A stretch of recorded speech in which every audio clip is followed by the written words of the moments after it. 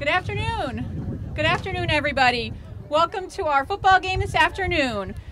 Before the game today, we're going to have a very important ceremony up here by the press box. So if I could just please have your attention for 1 minute.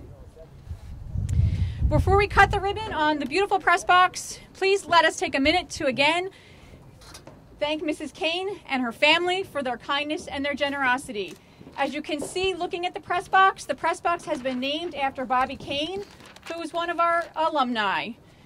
Mr. Cain was a 1949 graduate of the Norristown Area High School. After graduation, he proudly served his country in the National Guard.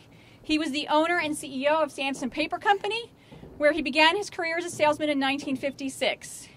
He was a proud alumni, proud athlete, and proud Norristonian. He was inducted into the Hall of Fame in 2003. The love that Mrs. Cain had for her husband and the love that they both had for this community is truly inspiring. Our staff, our students, and our families will forever benefit from Mrs. Cain's loving and generous spirit. On behalf of our students, staff, and families, and Greater Norristown area community, we thank her again. Mrs. Cain is going to take a minute and formally cut the ribbon up here with a great big pair of scissors.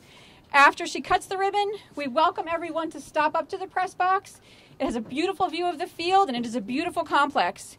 And of course, we hope that everyone will stay and enjoy the game today, and go Eagles.